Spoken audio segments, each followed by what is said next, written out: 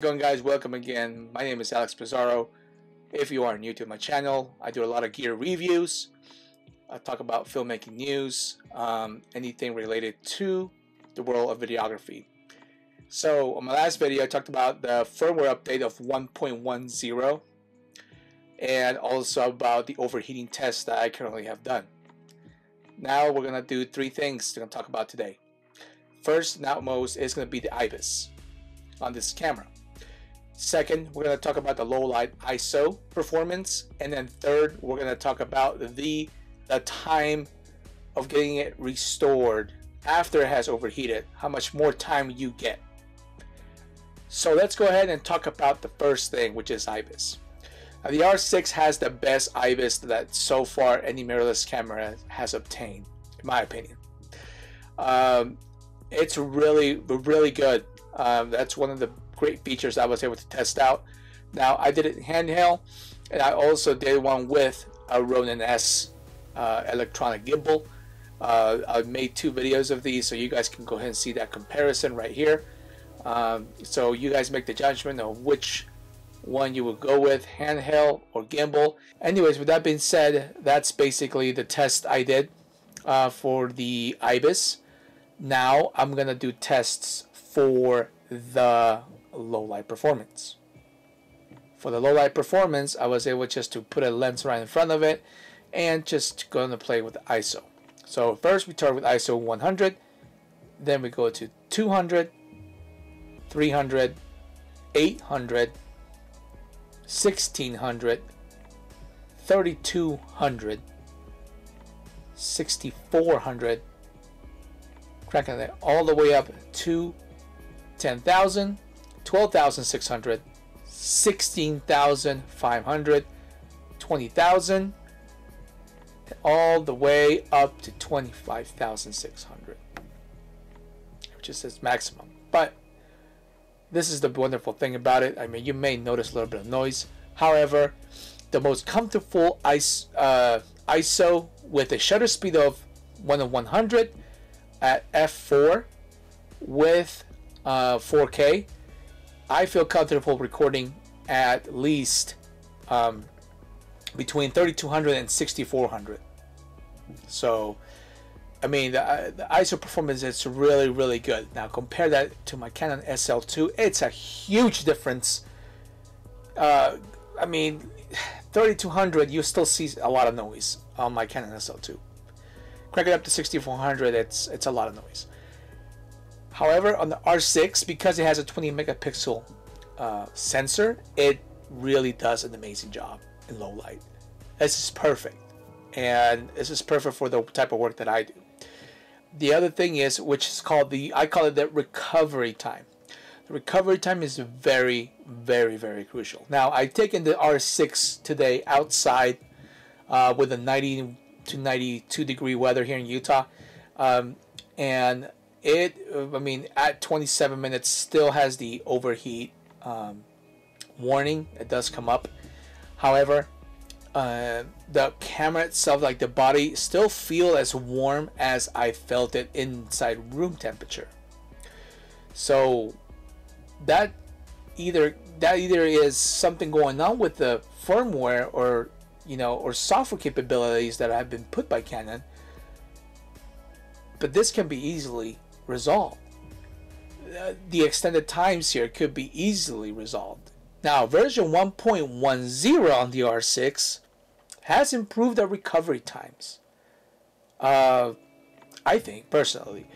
However, we still like to see another firmware update that will help us increase that recording time at 4K 60. Also, just make sure that the time is more extended with recovery. So here are my results so far.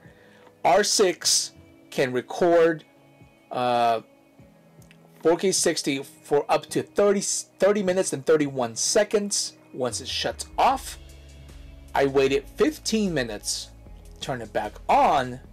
4K 60 gave me 15 minutes additional recording time. Turned it off, waited an additional 10 more minutes.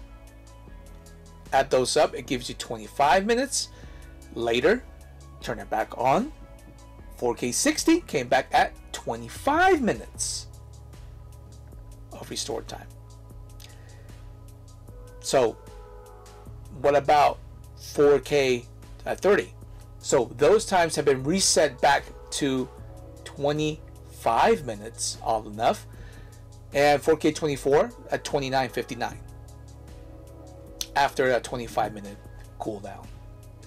So again, these have been my tests that I've done on the R6.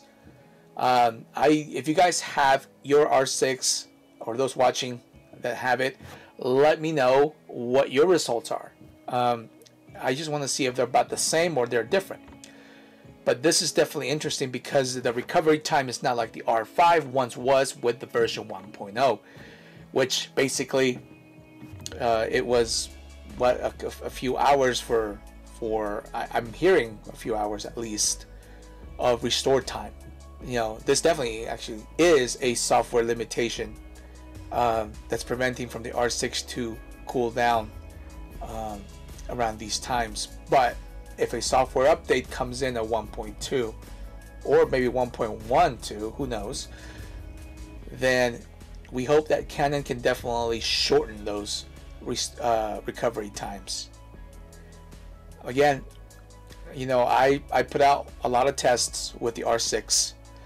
I put it through everything I could, and I am so happy that I have this camera, because this is a big upgrade from my current crop sensor to a full frame mirrorless, and I want this camera to be the camera I'm going to stick with for a very, very long time. But so far, with how much I can record and for what I can do, it seems like this is the camera I'm definitely going to keep, and I'm very happy to say that I'm not going to return it.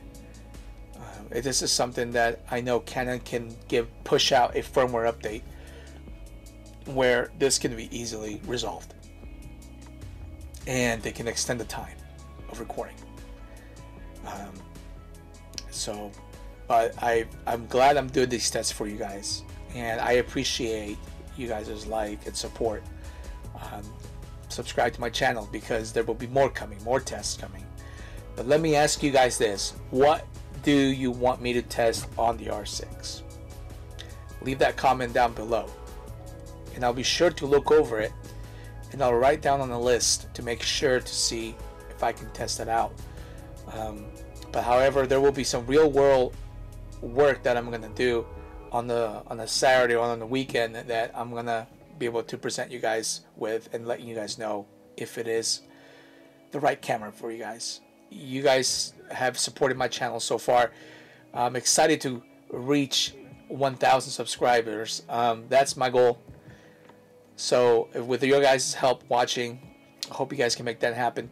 There will be a giveaway of a lens coming up as well on the next video. That announcement will come up. But again, guys, thank you so much for watching.